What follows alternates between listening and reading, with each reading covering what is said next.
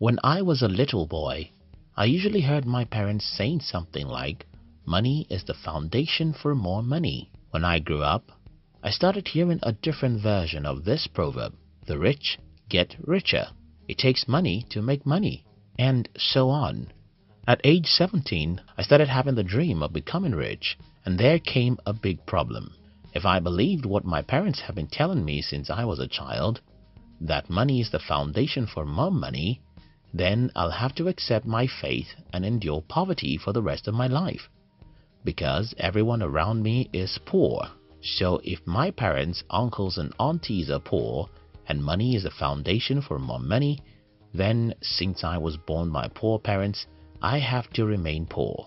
That destiny seemed darker than what I wanted to accept, so I became curious. I started reading every book that came my way because I wanted to know what the rich say about money instead of what my poor parents say. My first breakthrough came when I read a book by Clement Stone. I think the title of that book is Success Through a Positive Mental Attitude, or something like that. Reading these books for the first time in my life, I came across the acronyms which OPM, which is other people's money. Wow, now I see a new possibility. Though I was yet to figure out how to get or use other people's money, the mere fact that there's something like that makes me break away from my parents' and societal poor mindsets about money. I was excited. If truly there's something to be called other people's money, I'm going to learn everything I can to know how to get and use it. I continued reading.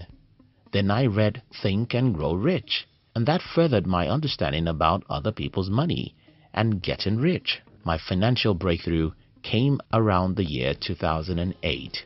I read Creating Wealth by James Allen and You Can Negotiate Anything by Herb Cohen. In Creating Wealth, James Allen told the story of how he claimed on the national television that he could buy a piece of real estate property without any money. The journalist decided to take him up on his claim and set him up. He threw Allen into a city he never knew he was going to be, and without money, he bought a piece of real estate. This story got me crazy and nothing in the world could stop me. I said to myself, if someone could be so smart that he could go into a city without money or connections and buy a piece of real estate, I just have to figure out how to do this.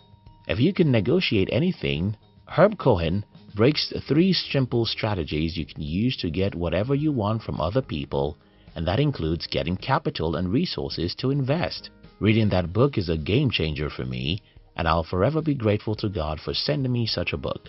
Since the last 11 years and 6 months, I've been able to get money and resources to invest again and again, even from unbelievable sources. And this is how it all started. It all starts from your mind. I know you've been hearing this for a long time, and I'm sorry I have to tell you again. The game is in your mind. Though positive thinking has become a cliche in our society, the truth is, if you think you can do something, you'll look for every possible way to do what you think you can do, and if you think you cannot do anything, you'll look for some excuses. My parents always said that money is the foundation for more money. If I had believed that, then I'll simply tell myself, well, since I don't have that money, I cannot make more money. But I threw away that belief, and that's the first thing I asked you to do. Throw away everything poor people taught you about money. Throw away the mindset that it takes money to make money, because it doesn't have to take your money. I can tell you several of my exploits. I can tell you how I raised capital from strangers even though I had no collateral. I can tell you how I got people to give me their hard-earned money so that I can invest. And I did this year after year till the point where I no longer needed capital. But it all started when I decided to change what I believed about money. So, if you truly want to invest without money, you have to open your mind and change what every poor person you know tells you about money. Everyone needs capital. This is another truth I wish you knew. Everyone needs capital and everyone needs the same capital. Let me explain. Give me 3 boys who are 15 years old. One of them wants to be an accountant. The other wants to be a lawyer. And the third wants to be an entrepreneur. In our society, we are made to believe that the first 2 boys who want to be an accountant and a lawyer need school, while the third boy needs capital. I'm sorry, that's not true. All of these boys need the same thing, and that is knowledge. In other words, the real capital anyone needs is knowledge. And I have a story to prove it. In the year 2009, I traveled to a town in my country with the hope of starting my manufacturing business there. Except that I had no money. I called a friend and he sent me some money, not even up to 10% of what I needed. But I started my journey anyway.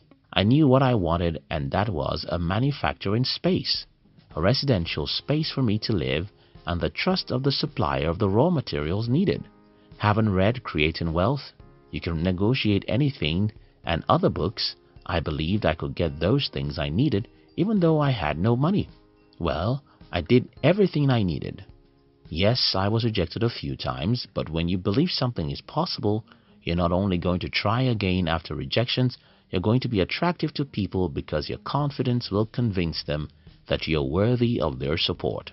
Again, the real capital everyone needs is knowledge. The same knowledge which makes a lawyer employable is the knowledge that makes you get the resources you need to invest. So if you hate books, you probably won't even know how to get the capital you need to invest. You can't possibly want to invest in other things until you've learned how to invest in the most lucrative business of your life, which is your mind. Yes, your mind is the most lucrative business in the world. And if you are too lazy to invest in the most lucrative business, why do you want to invest in something else? What do you want to invest in? A few weeks ago, one of my friends came to me to tell me about forex trading. He wants to invest in forex and he needed me to support him financially. I love him, but I didn't support him. Now you know that I'm a bad devil. But that's not it. You see, when I heard my friend talking, I knew that he didn't know what he was talking about. And that's another problem most people have when they want to get other people to invest in their ideas. Don't deceive yourself. Most people who have money to invest in your ideas are very smart, extremely smart. If you want to see this in real life, watch Shark Tank on YouTube. You'll see how sharks can easily see the loopholes in your ideas, and that's what you'll encounter anywhere you try to get others to invest in you.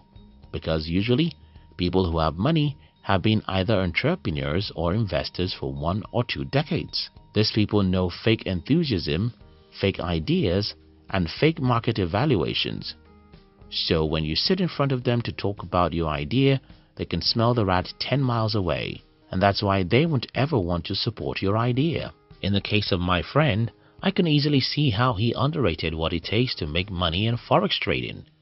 And when someone underrates what it takes to build any business, you know they will throw your money into the lagoon. So, what do you want to invest in?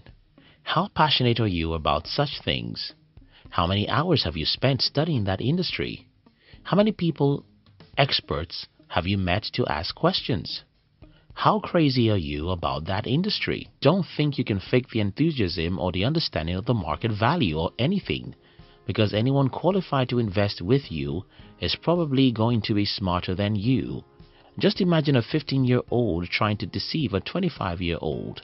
Oftentimes, it's pretty obvious. So far, I have told you my stories. How I threw away what my parents believed about money and embraced a new possibility. Until you do the same, you can't get resources to invest in because the battle is in your mind. I challenge you to first invest heavily in yourself, and I recommend that you start with a few books I mentioned in this video. I also advise you to bury yourself inside whatever you want to invest in. If you are like my friend who simply thinks he can harvest money with forex trading, nobody will ever support you because they will smell your fake enthusiasm even before you start talking. In part 2 of this video, I'll be talking about some other specific strategies that have helped me to raise capital, and I wish this video will be helpful. Thank you for watching it. We love you.